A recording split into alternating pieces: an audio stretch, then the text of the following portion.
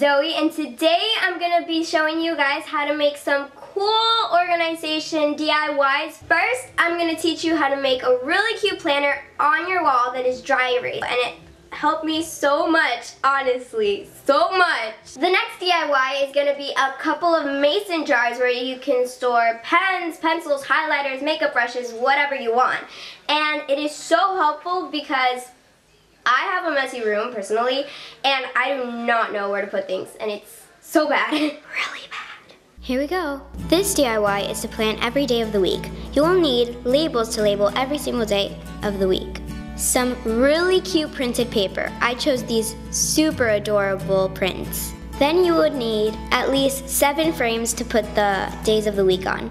Get your printed paper and then trace one of the glasses that come with the frame with any pen or pencil or marker. This may take a while, but remember, be patient. It's really important to trace it so your cut would be very fine. Cut the rectangles off of the printed paper with a pair of scissors. Be very careful. I've already pasted the labels on the printed paper.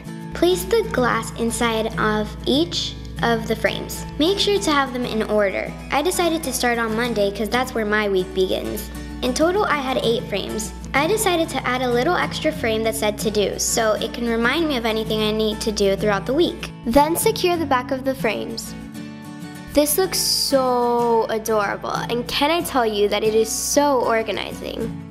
This DIY is a way to make your mason jars really pretty. You'll need as much mason jars as you want, some washi tape, and a hot glue gun. First, you would need to take the lid off the mason jar. Then, wrap the lid with washi tape very carefully to make sure it's neat. Repeat this step as many times as you need. Then, place the lid back on the mason jar. You can glue it with the hot glue gun. Remember to use a lot of the glue because they fall apart very quickly. After you put your glue on, strongly connect all the mason jars together.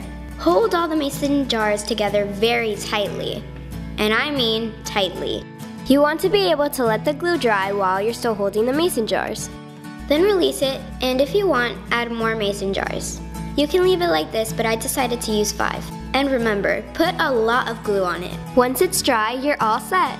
Yay!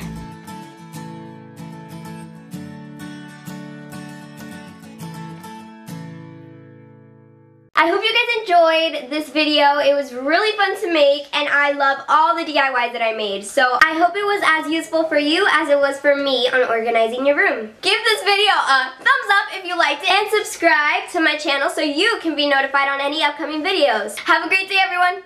Love you so much. Bye. Give this video a thumbs up if you liked it, and I hope you